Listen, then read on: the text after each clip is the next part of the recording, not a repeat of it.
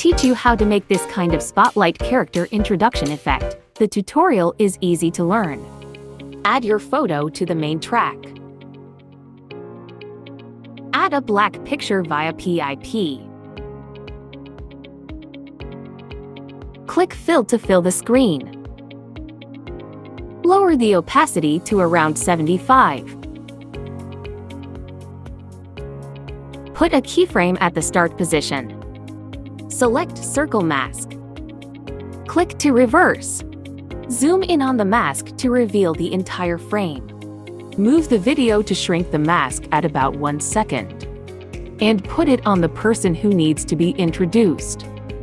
Adjust feather to 15. Select curve. Add cubic out effect to the keyframe.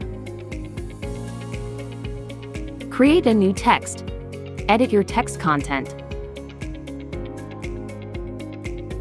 Put it in a suitable position. And add fade in animation to the text.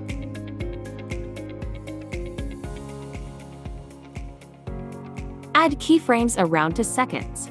Add another keyframe at about 2.5 seconds. And move the mask to the second person who needs to be introduced. That's it. Try it on YouCut.